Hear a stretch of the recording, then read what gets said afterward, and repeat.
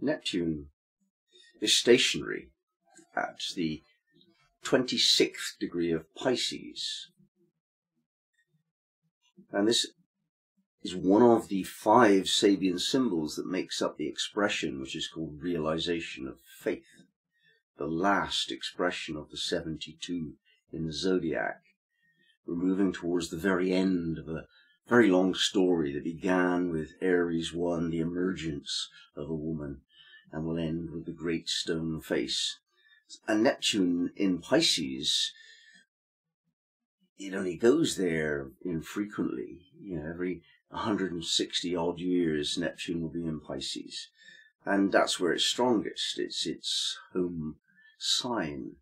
So the fact that Neptune is nearing the end of its visit into Pisces is extraordinary. You have to think about that. And what it will go through during the final 5 Sabian symbols is worth thinking about. We're talking now about the 26th degree. So I'll read that. A new moon that divides its influences. Civilization demands conformity, but the soul requires freedom to choose. Freedom of choice. If we expect to be able to exercise freedom of choice for ourselves, then we must allow the same freedom to others. Therefore, the idea that we may require another person to act, feel, or think the same way that we do is false. There is, of course, despotism in the fields of politics and corporate commerce, and this is very unfortunate. Yet, the worst issue is at home. Parenting is so often coercive. It takes a remarkable emotional maturity to allow others to be the way they are and to find our adjustment to them.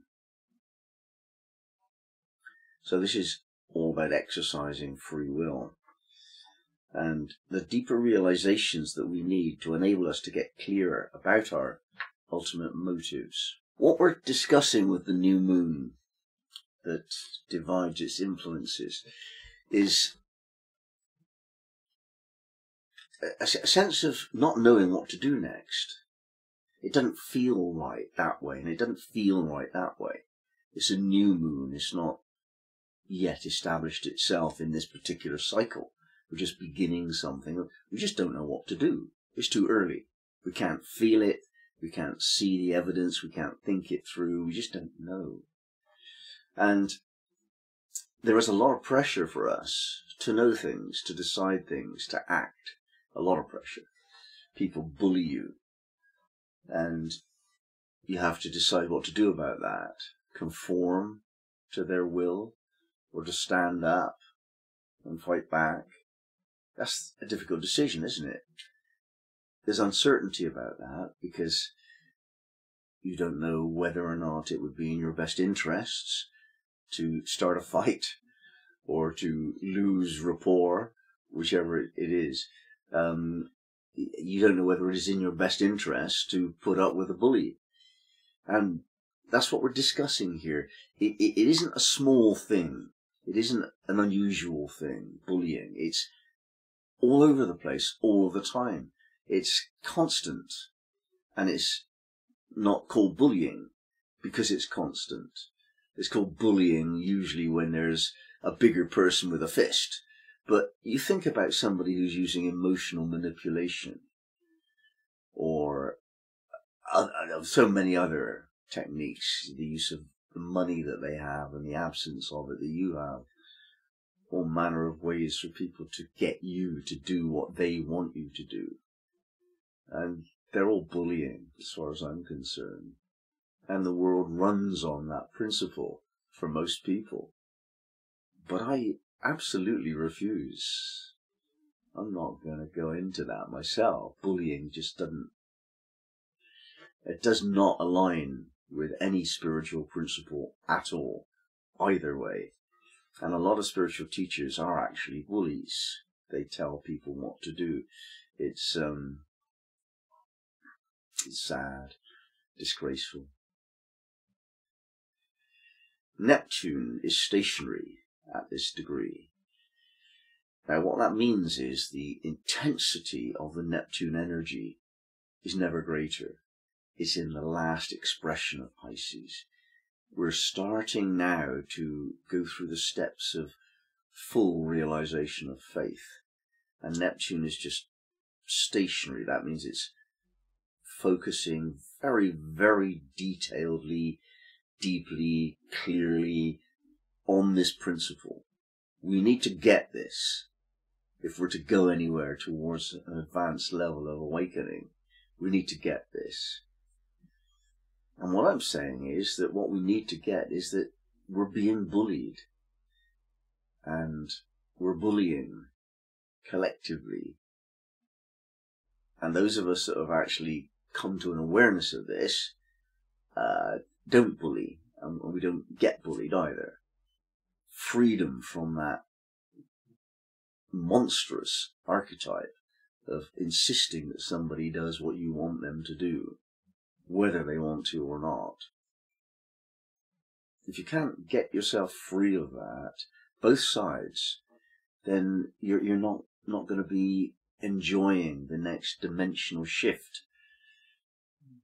that is offered in this particular expression. Neptune's greatest glory is being experienced now. And we have to really get it. The message is, it's a new moon. In other words, something's changing. Some new cycle is unfolding. And it's just too early to tell what we want to do. Now this, of course, makes us much more vulnerable to bullying. Because if we don't know what we want, we're likely to take suggestions, even, let alone instructions. And yet, the wisdom is not to do anything at all. Don't act. If you don't know what to do, then don't act. We don't have to do anything. This supports the whole idea of beingness. And I think it's worth remembering that not only is Neptune stationary at 26 Pisces, but also we've got Chiron in Aries 17. Very much the same message of stillness, being, not doing. And this is recommended during this time when Neptune is emphasizing this need for contemplation. So in practice, what this means is that you can tune in to higher forces with Neptune. It's associated with dreaming and inspiration and fantasy and deception. Those are all the kind of secondary interpretations of the fundamental principle. And the fundamental principle of Neptune is that all of this is illusion. All of it. Every single moment, every single event, every single perception. It's just all a dream, all of it. There's no reality to it. We make it real by perceiving it as such, choosing that. And the new moon dividing its influences, one of the choices that the new moon is going for is the one where we understand it's all illusion. And the other choice is that we make up the belief, the fantasy, that what we see is real, that our lives are objectively true by an objective measurement. It's not true. Everything is subjective. And that means that it's dependent upon our perception. And our perception can shift.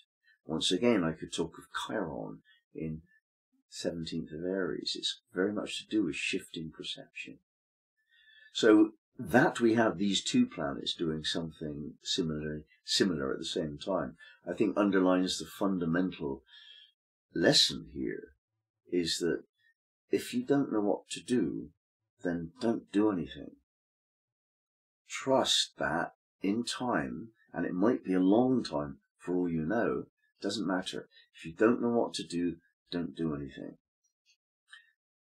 That's the wisdom that's given here. That's not a universally true wisdom. Of course, there are times when it's a good idea to do something even if you don't know what you're doing. More of a Uranus kind of thing. But this particular point, when we're talking about the realization of faith given to us by Neptune, we're suggesting that the path towards the next level of consciousness is recognized by sorting out this question of your relationship with illusion and your relationship with objective reality, and working out for yourself whether there is any objective reality or whether it is all illusion. What aspects of your life are illusory? And the teaching is that it's all illusion within Buddhism, for example. Now what that means is that the things that you do, the people that you do them with, they're expressions of a fantasy that you have. And therefore you must really consider whether to take it too seriously. It might be just enough to dance with it all. Just know that it's your fantasy and enjoy it as such.